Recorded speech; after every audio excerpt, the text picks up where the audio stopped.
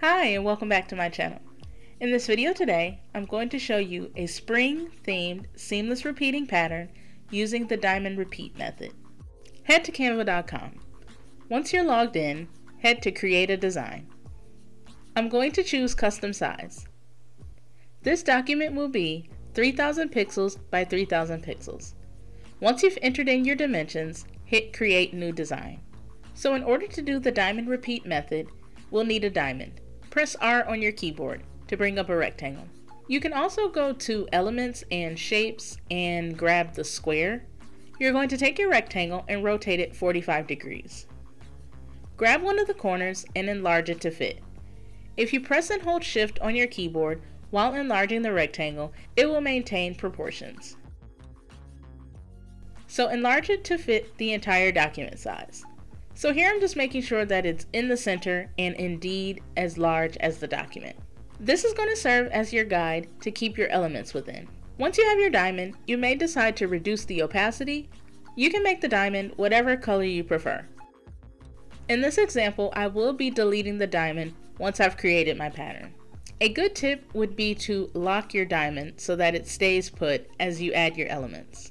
So after you have your diamond situated, now it's time to grab your elements. So since this is a spring themed seamless repeating pattern, I'm going to head to Elements and type spring in the search bar. So now I'm going to go through the elements and grab ones that I think I want to use.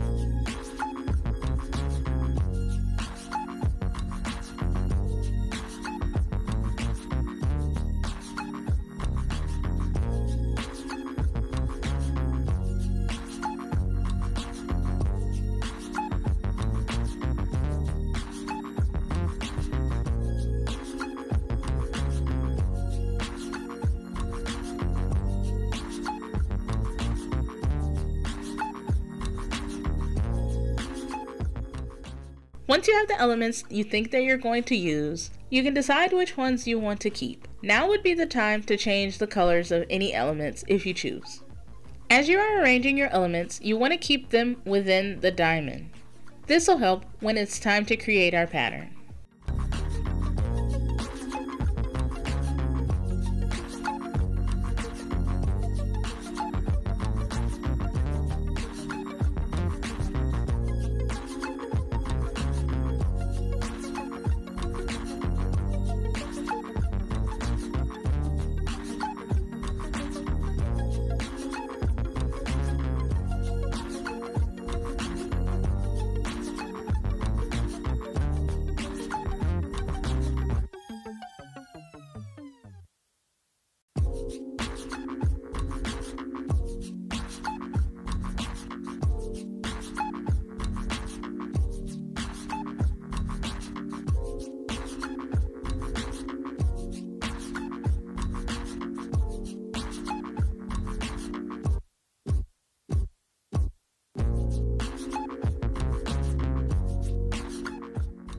Once you have all of your elements arranged within your diamond, a good tip would be to duplicate that page, just in case you need to go back to any of the elements or this pattern block.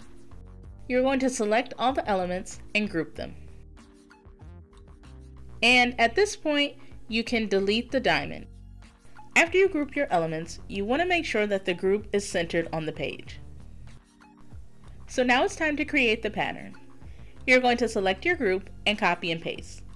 Take that copy and move it to the upper left-hand corner, waiting for the horizontal and vertical pink lines to show up at the corner.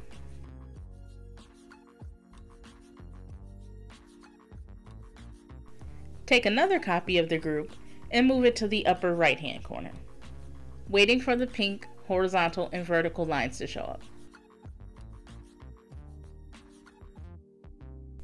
Take another copy and move it to the lower left-hand corner, waiting for the pink horizontal and vertical lines to show up.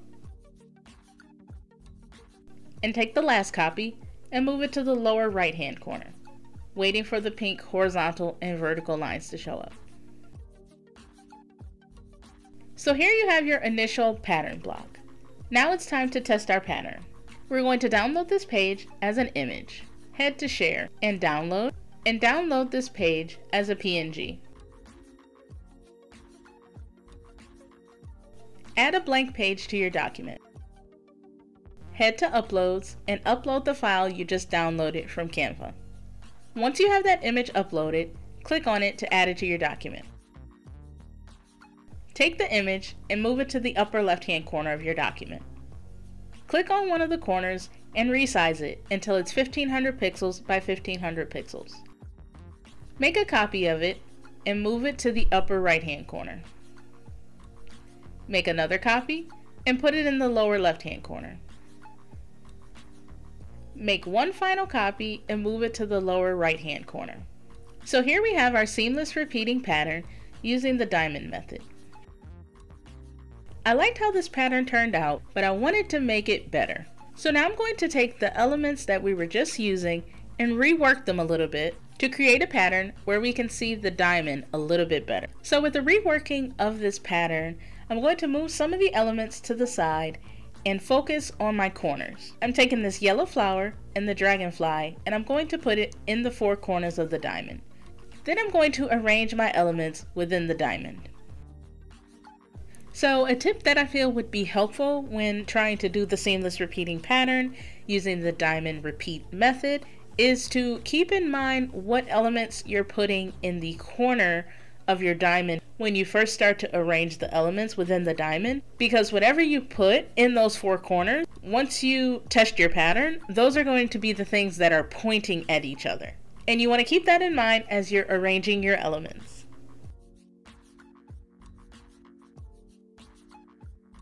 So here are both of the patterns that I created in this video. This is the first pattern that I made earlier in the video, and this is the second pattern that I just made a few moments ago. So which one of these patterns do you like best? I personally like the second one better because I feel like I can see the diamond a little bit better. This concludes the video on how to make a seamless repeating pattern using the diamond repeat method. If you found this video helpful, let me know by hitting the like button. Subscribe for more videos like this and hit the bell to be notified when I upload a new video. And as always, thanks for watching.